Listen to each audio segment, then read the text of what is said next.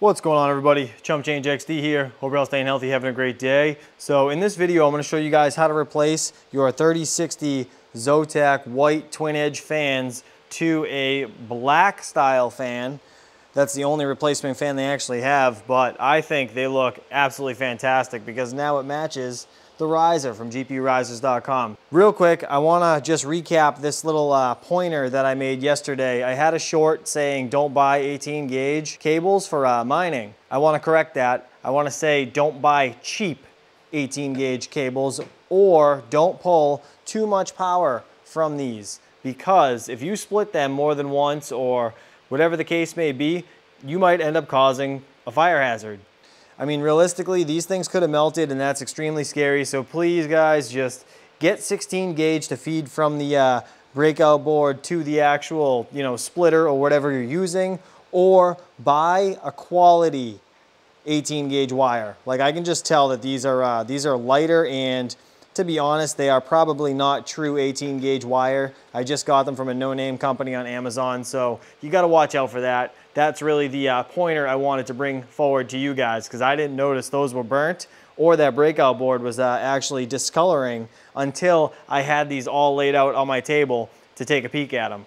So we're going to do a complete step-by-step video of how to replace these two white twin edge fans. As you guys can see, this one doesn't like to spin, but this one spins fine. It's mostly the big one that stops spinning on all my cards, which is weird. But either way, these ones now spin great and they look fantastic. So we're gonna be changing those. You're going to need a fan splitter where it has 2 females and 1 male, because you're going to have to plug back in the LED bar at the top. Unless you don't care, then you don't need it. Totally up to you guys. It's just kind of extra money that you don't really need to spend. So I'll leave a link in the description below to where I got these fans. I actually had them ordered off AliExpress for me. So yeah, let's get into it. All right, so this is going to be a step-by-step guide on how to replace these fans right here. As you can see, this one has a hard time spinning. When it was in the crypto mining garage, it literally just didn't move. This was the only one that was spinning on the GPU. So obviously we can't have that. It's not good for the cards. First thing you're going to need, obviously, is a toolkit. I use the iFixit kit. This is not sponsored, by the way. This is just a fantastic toolkit that I am going to choose to use here in this video. So you're going to need a small Phillips head tip and the screwdriver. The good thing about this is it's magnetic, so it actually pulls the screw out with you when you're using it. All right, so first thing we're going to do is undo the screws that actually hold the housing down. There's 4 of them. Basically, bottom of each fan and top of each fan. So you got to stick the screwdriver between the blades and just unscrew it. Not too difficult. Again, the magnetic tip helps. And also the magnetic pad on the actual iFixit kit is extremely helpful. As you can see, the other one's been removed right in there. Then we have 1 more there and there. So I'm going to get in there and unscrew those. Then what I'm going to do is I'm going to unscrew the 3 screws that hold the fans in. So same thing, just kind of go between the blades and unscrew those. All right, so all said and done, you're going to have a total of 10 screws up on your mat here. Now what you're going to do is basically just lift the housing and the fans and flip it up. So next thing we have to do is we actually have to remove this heat sink, because if you could see the wires to these fans, they travel directly behind the heatsink, and you cannot access these plugs without removing it fully. So I am going to lower this down and flip it over. You can do this in any form or fashion. You could undo these screws first and then do the fans. It really doesn't matter. It's totally up to you. So we're going to unscrew these right here. There's 4 total. Now we're just going to grab the entire thing and flip it over. The last piece to the puzzle is the 3 screws right here, holding on the faceplate. That is actually holding the heat sink to the front of the card, because nothing else holds it on besides those 4 on the back. So let's remove those. Okay, now we will again flip the cover. So what you're going to do now is more or less put your hand or finger right here on the actual back plate or wherever you can, and you have to separate the heat sink from the PCB. Little bit of pressure and it lifts off.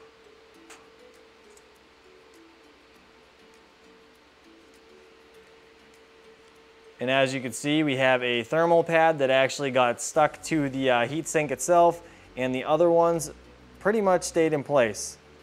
All right, so these thermal pads, if they come off, they are actually still okay to put back on. They did kind of a sloppy job here, and it looks like this one's starting to break down, so I'm gonna wipe that off with some alcohol. Honestly, I'm just gonna use a paper towel, but a microfiber towel is probably best in this application. Just gonna put some on it, right on the corner there. And what I'm going to do is just wipe the PCB right here.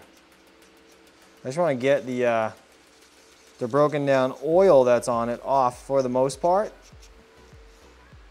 All right, now that that's all set, I'm gonna take this thermal pad and I'm going to place it back where it was. Next thing, we need to clean off the actual memory chip. So same thing, alcohol on a paper towel. And we're going to wipe and lift at the same time to get it clean. It takes a little bit to get this done, but I mean, it's really nothing to it. This green part around the actual chip is more or less to catch the thermal paste if you have any basically flow out of the center there.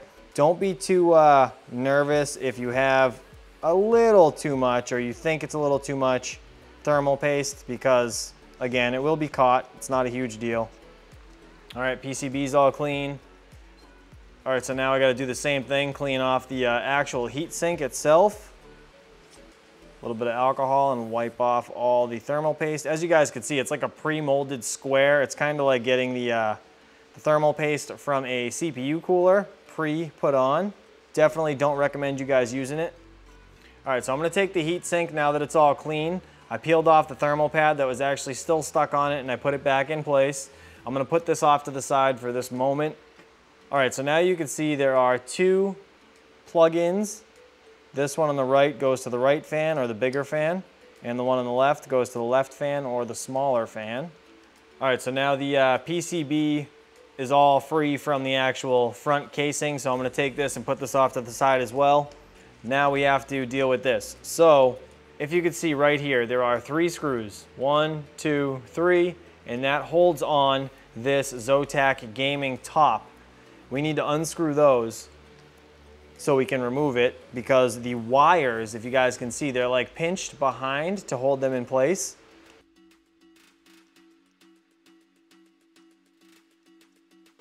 All right, so those 3 screws are now removed. What you need to do is basically push up on this bracket, because this is like 3M taped to the top. You just want to do it gently until it dislodges. All right, so now that that's free, what we will do is separate the fans. So the big one we don't need anymore, and the small one we need to unplug from the light bar itself. And now that fan we don't need anymore. And this is just the, again, the light bar. We're gonna put that back on. But first, I'm going to go and clean all the dirt out of this. I'm just gonna rinse it off and wipe it down with a, like a magic eraser, just to make it nice and bright white again, I guess. And then we will put it back together. All right, so we're all clean for the most part. I wiped it all down. I actually just used a rag and some alcohol. I couldn't find the magic eraser for whatever reason. I know it's around here somewhere, but I don't have time to look for it. So we have the 2 fans that we're going to be installing. We're gonna lay the fans right there for now. This right here, again, the light bar, we are going to need one of these, basically a fan splitter, to get power to this LED if you want this LED on. If you don't, you guys can just leave this unplugged inside the housing. It's not gonna harm anything. But in this instance, I wanna plug it in because, I mean, what's the point of having LEDs if you're not going to be able to look at them? All right, so you're gonna take the light bar, you're gonna feed it back through the square, and you're going to plug it into one of the female adapters on this splitter. Then we're going to plug in the small fan to the other side of the splitter. Unfortunately, these fans and this splitter, the cables are super long. So we have to do some cable managing behind the actual heatsink. So now the male end is going to plug into the front port on the PCB because it's for the smaller fan and for the LED. I don't think it really matters if you mix them up, but I'm gonna plug it back in the exact same way I found it because it's just good common practice. Now I'm gonna take this one, again, this fan, the wire is super long, but it is what it is. We're going to plug this into the second port on the PCB, which is the back one. It's the only other one available. So now what we can do is take these wires however you see fit.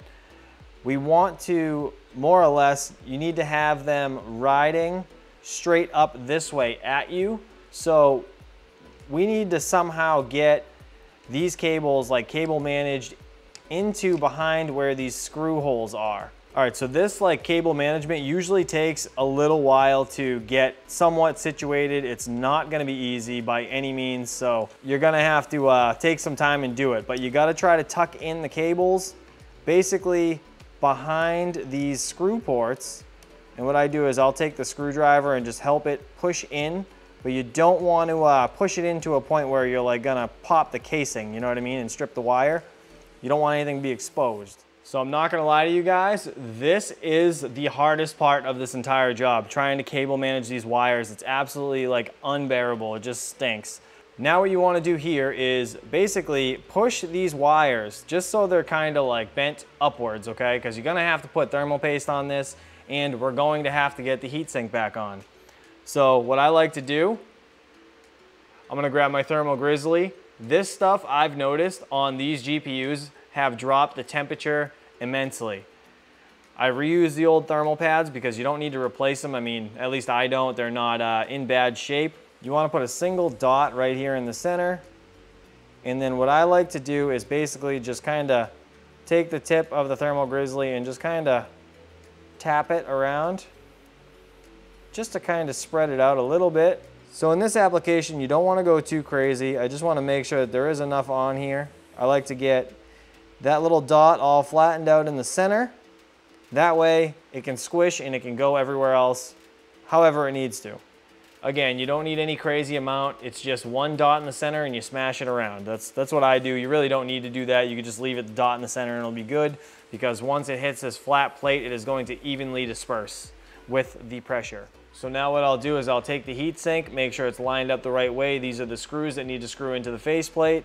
We're just going to more or less kind of guide the first hole to where it needs to be, and then everything else should more or less fall in place. You guys just see that drop down? It should push right in place. Now that it's flat, okay, we have it flat down, what I like to do is take this and just rotate everything so it's at least, you know, in place. Then you want to take the front 3 screws and we want to get the front secure to the heatsink.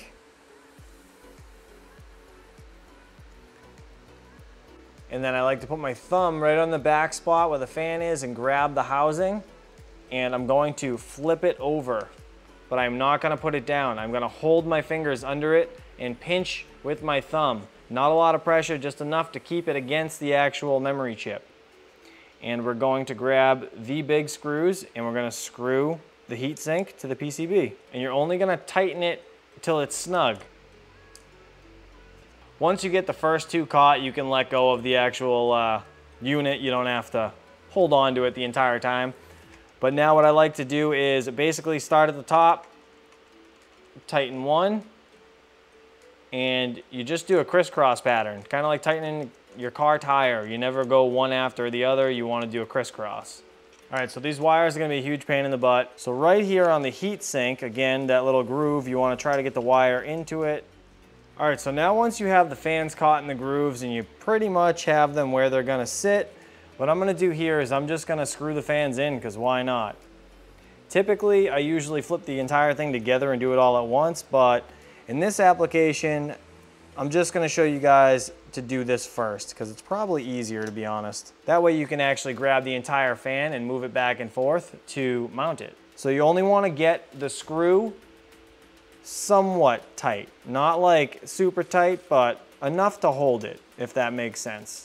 That way you can still wiggle it around to catch the other 3 screws. And you may have to push the extra slack of the wire back in that groove so this will spin freely.